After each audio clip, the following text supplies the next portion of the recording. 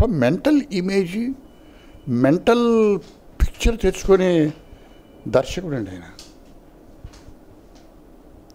తర్వాత ఆ mental picture తెచ్చుకోవడంలో తనదైన పిక్చర్ తెచ్చుకోగలిగిన ఒక ప్రత్యేకత ఉన్న దర్శకుడు.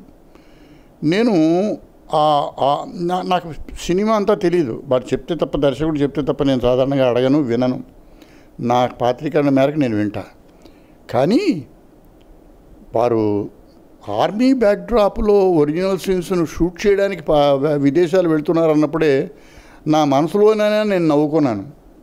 ఎందుకంటే రెండో ప్రపంచ యుద్ధం నాటి మిలిటరీ వాతావరణాన్ని, సైనిక వాతావరణాన్ని, ఆ బ్యాక్డ్రాప్ని 2015లో ఒప్పించగలరా అని మాత్రమే నా మనసులో ఒక ఆలోచన ఉంది. కానీ సినిమా చూస్తున్నప్పుడు ఆశ్చర్యం ఏమిటంటే సినిమాలో మేమందరం ఇన్వాల్వ్ అయిన లవ్ స్టోరీ ఏదైతే ఉందో అది మెయిన్ స్టోరీకి ఇంటర్కట్.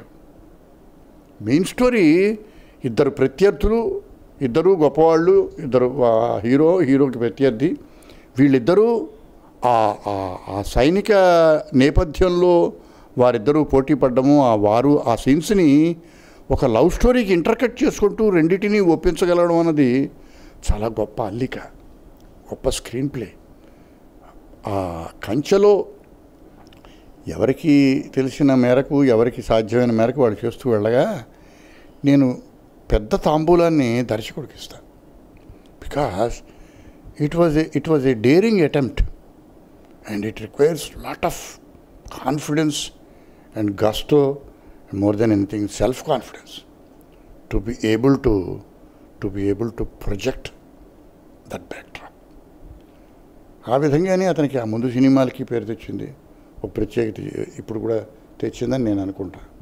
తమాషా ఏంటంటే క్రిష్ గారు తీసిన ఒకే ఒక పిక్చర్లో నేను నటించాను, అది కంచె.